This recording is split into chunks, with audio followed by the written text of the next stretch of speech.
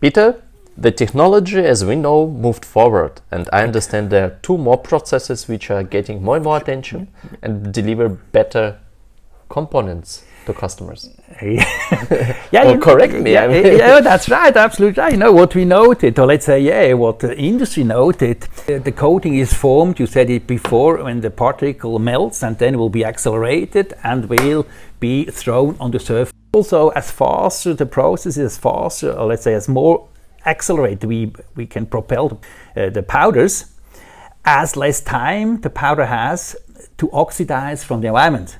So they said, okay, we need an additional process where we are faster. And so then they developed the HVOF process, high velocity oxy-fuel process. Here I have one gun here, which is using the kerosene and oxygen as combustion. And the other one, HVOF process, is this gun here. This is also an HVOF gun, high velocity oxy-fuel gun, which is using either hydrogen oxygen, or they can also use propane, propylene, natural gas as fuel gas. But with this process we are much faster. So with this process we achieve a particle impact velocity of around 600-700 meters per second when you compare with the flame process, where we are in the area of about 100-200 meters per second. So these coatings, when we produce this coating with this technology, with this HVOF spray technology, we create denser coating, less oxide content in the coating, and basically foreseen for coatings which protects the part against wear.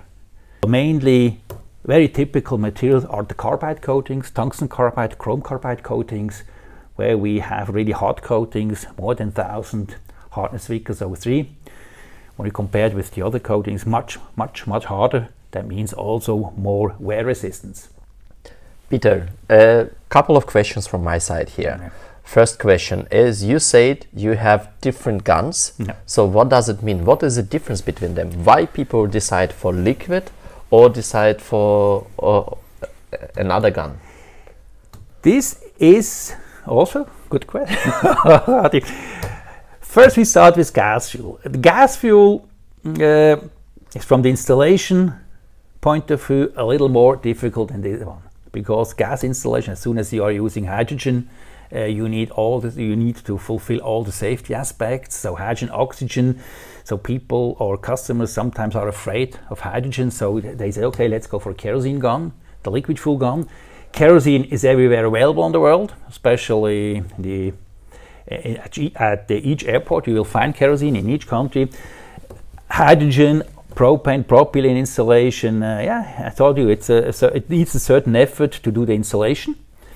Then we have noted that this gun, the HVOF gas fuel gun, is more, let's say, more famous in the aircraft industry, turbine industry, because they have a lot of different coatings and a lot of different specifications. And with this gun you can really fiddling around with the parameters to get the given specification from the customer. This gun is more, we find this gun more in the oil and gas industry, where you have mainly one application, you spray carbide coating, tungsten or chromium carbide coatings, and then it's a working horse. It's a working horse. That means you need here around 900 liter oxygen, wow, and 20 liter per hour kerosene. But 900 liter oxygen, you can imagine if we're fiddling around with a parameter, it's coming 910 liter or 900 or 89 liter. It's not a big difference. But with this gun here, we call it the kind of shroud gas, and with this shroud gas we can very fine, let's say, dirigate or control the speed of the particles and the temperature of the particles. And that's the reason, if you have very difficult, let's say not difficult, very different coatings, various coatings, you can fiddling around more with the parameters to get applications. That's the reason this gun is more or less in the aircraft and turbine industry, where this one we will find more in the oil and gas industry, where we need a working horse, one application.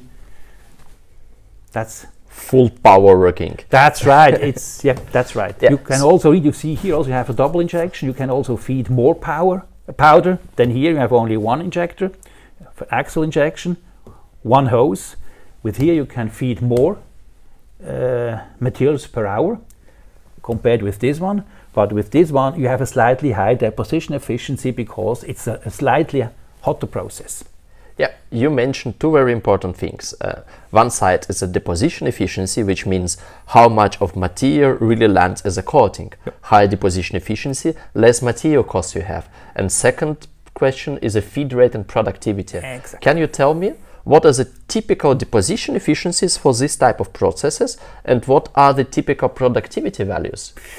Exactly, we call it application rate. Application rate tells you how is my feed rate in gram per minute. Yeah.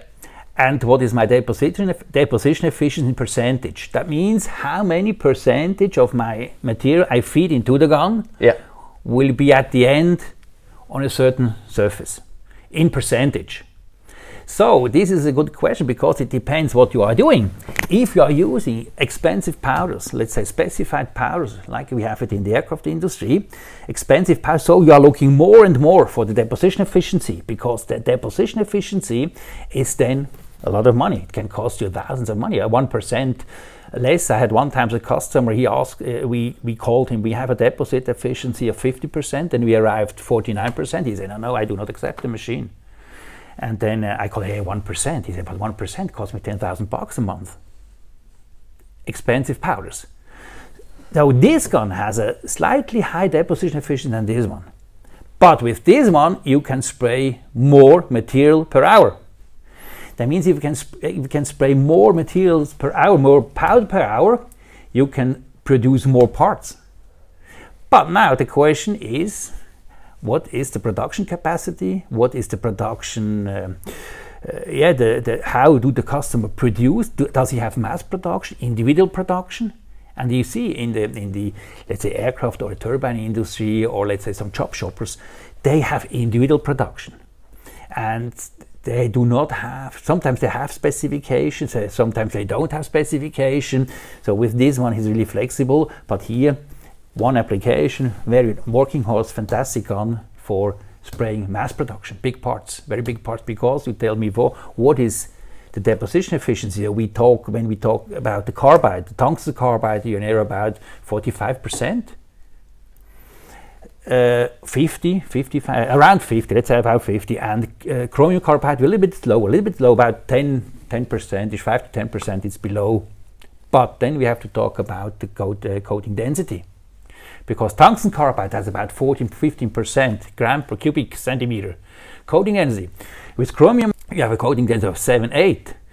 So it depends now, does he really think about the good hardness? Then because tungsten carbide is a little bit harder than chromium oxide. But I think we have to think in the future more and more as good as possible and not as good as needed and not as good as possible. And that we have to rethink a little bit. Do we go for chromium carbide, tungsten carbide? What kind of gun? Because why do we have such different guns? Because it's always three questions customer has.